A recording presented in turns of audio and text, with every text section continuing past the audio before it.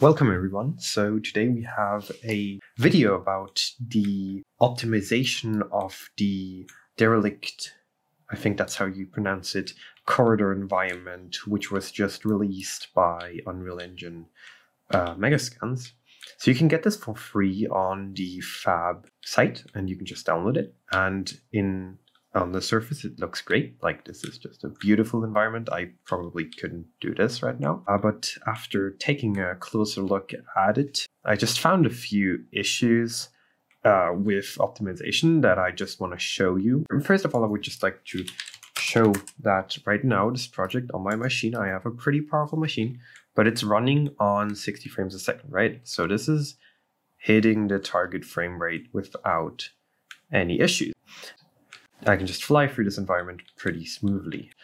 Also, size-wise, if we just open this in the Explorer, the entire project, like just the content folder, is just under 7 gigabytes in size, which is, for a sample of this quality, totally acceptable.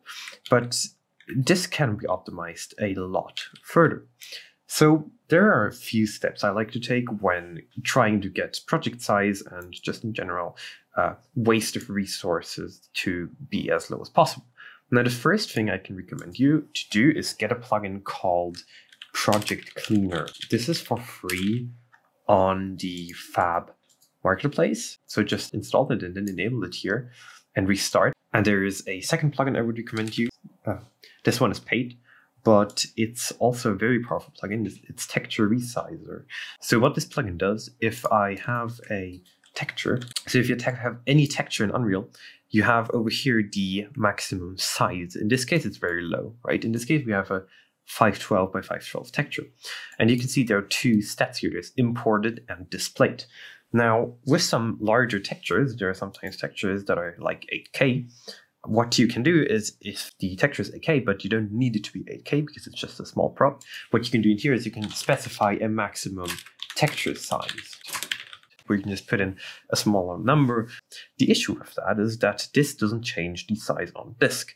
Now, for a packaged game, this doesn't really matter because it's going to only package at the maximum texture size that you specify here, but it does matter during development because having these large textures will not just slow down your entire project, but it will also make everything like version control, and just like in the case of this where it's on the marketplace, it will make the download slower, it will have the project be at an unnecessary size. So I can recommend you to buy this plugin, which is called Texture Resize. So what this plugin allows you to do, if you have any texture, you can just select it, go to the scripted asset actions, and you can just resize it to a given size, and this will actually affect the file on disk. So it's a permanent resize, and this is just super helpful if you just have a project with way too big files that don't have to be that big. You can just size them down. It will make everything faster for everyone. So after getting those two plugins, the first thing I will just do is I will click that little Open Project Cleaner main window button over here. Now, what you can do here is it will, first of all, it will tell you, if you press this Scan Project button, it will scan the project, and it will tell you all the things in your project that are currently not in use. So in this project, again, it's pretty well optimized. There's only 255 megabytes in assets that are not used. Be careful if this is like a project you're working on. I wouldn't just delete everything, because sometimes you can still need some of these materials even though you're currently not using them. But in this case, since this is an asset pack I got from the marketplace and I don't really plan on working on this anymore, I can just click this Clean Project button and it will get rid of all the assets that are currently not in use. And this has already saved me 250 megabytes in size. And those 250 megabytes in size, they would have been packaged in the game, because Unreal doesn't by default exclude these files that are not packaged. Now, the next thing I will now do is I will actually go in the size map for the entire asset folder here. So you can just right click this and you can go to size map. There are two size map types. There's disk size and there's memory size. A memory size map will just tell you how much space that object will take up in your memory. And the disk size will tell you how much it takes on disk. Now, there is a very, very big apparent thing you can realize over here. There are these green big 4 different assets that are all over 100 megabytes. And if you just look at the names of them, they're combined pebbles of 3. So when I saw this, I just opened them up to see what they are. So you can just click on it, right click, browse your asset, and it will bring up the asset. And if you open that asset, you will realize that there is nothing there. At least it just seems like there is nothing there. So it took me a while to figure this out because this is just empty. So I went to the scene and I just selected my static mesh here, and I went to asset actions and just select actors using this asset. And that gave me a hint. So you can see that there's suddenly something selected. And what you can see is there are these little pebbles here on the ground, lying here everywhere. And all these little pebbles are part of this combined big static mesh. Now, what's really funny about this, if you just go to the wireframe mode, you can see that each one of these pebbles is incredibly dense. And it really doesn't have to be. I know that we have nanite, and I know that the engine clearly can handle this, but this is just a complete waste of resources. Also, this is 400 megabytes in size, and once you package the game, it will still be. So it's just a complete waste of time for such a small, tiny thing that could well be just a few vertices each. And it's not just one. In fact, we have 5 of these. And combined, these are 1.4 gigabytes in size. So just these small, tiny pebbles, they make up 1.4 gigabytes of the project size. And if you remember, the entire project is only like 6 gigs. So you could have easily saved 1/5 of the project size just by reducing the size of these pebbles. So I'm just going to show you how you can actually do that. If you select the pebbles right here in the scene, you can go to the modeling mode.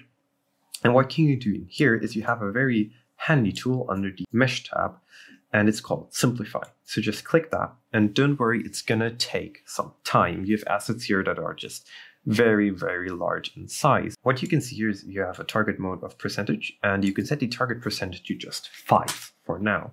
And this will now take a while. What it will do, you can see that it's kind of loading, and after quite some time, it's going to finish processing, and then we will get the improved version of this. So as you can see, it has finished loading. If I zoom in, you can see that this is a lot less resolution now, and it really doesn't make a difference. You can really not tell this at all. Trust me, at this size, this is just a pure waste of resources. It's still quite high poly, actually. And we can just press accept here, and it's gonna think about it for a minute. And there we go.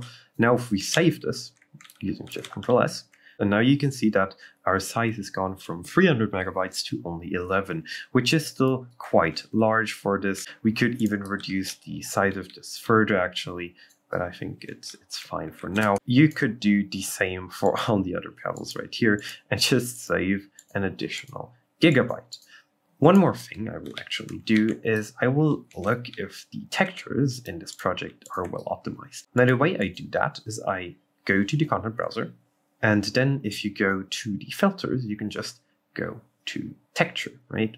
Check texture. Then you get a new button texture here, and you can press that. Now you get all the textures in game.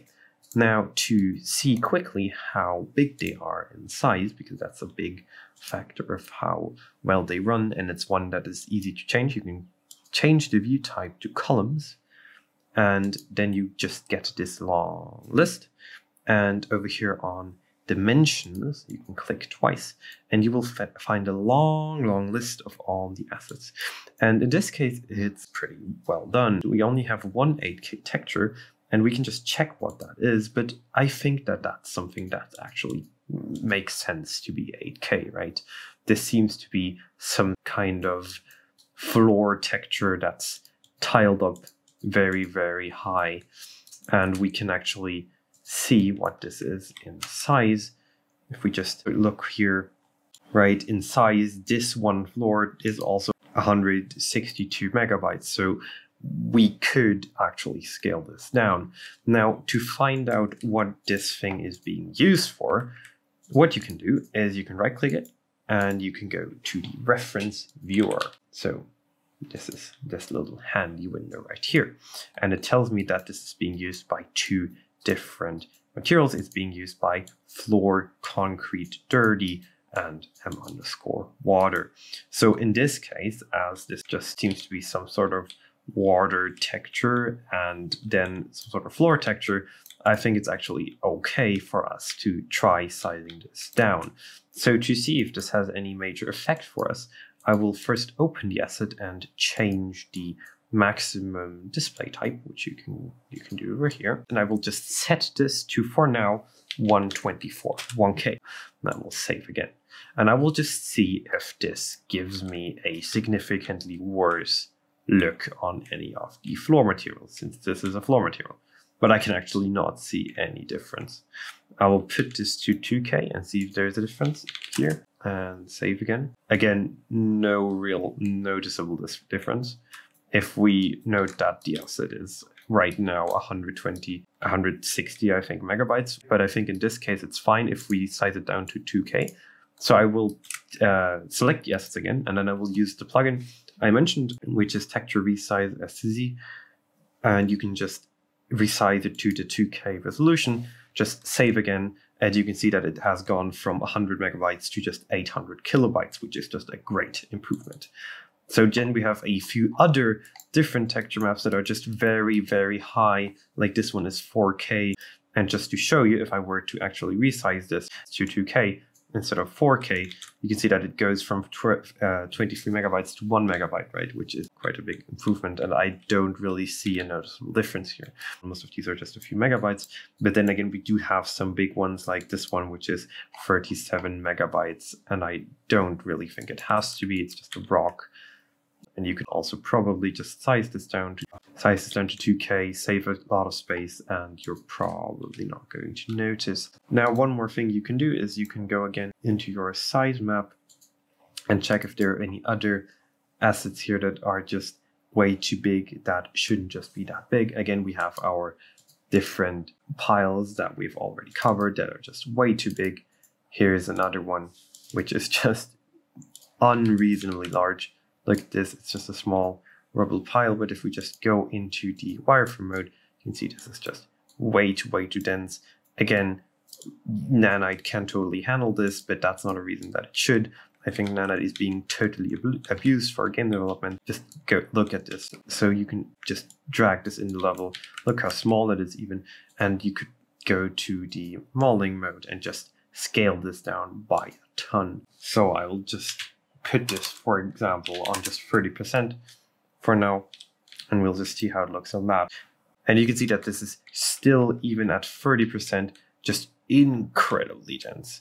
I think I will put this to 15. So it's still really high resolution, but I'll just accept this for now and just save again. Now you can see the asset has gone from 300 megabytes to just 2 megabytes in size. It's way smaller. It doesn't have to be that big. Please make sure that your assets aren't unreasonably huge. Again, we just have so many more of these that are just way too big, and this is just way too dense. Like, this is all right, but it's, if you think of the asset being 100 megabytes in size, it's just way too much. The textures in the game, they are really well optimized. You can see that there are not that many giant textures here, but just the meshes themselves are just incredibly huge. So this was just my very quick heads up on checking the size of your assets, even if you have Nanite. I know that the engine can handle it, but don't just throw at the engine whatever you have. Don't use 8K textures when not necessary, and you're gonna quickly realize that all your Unreal projects don't have to be 50 gigabytes.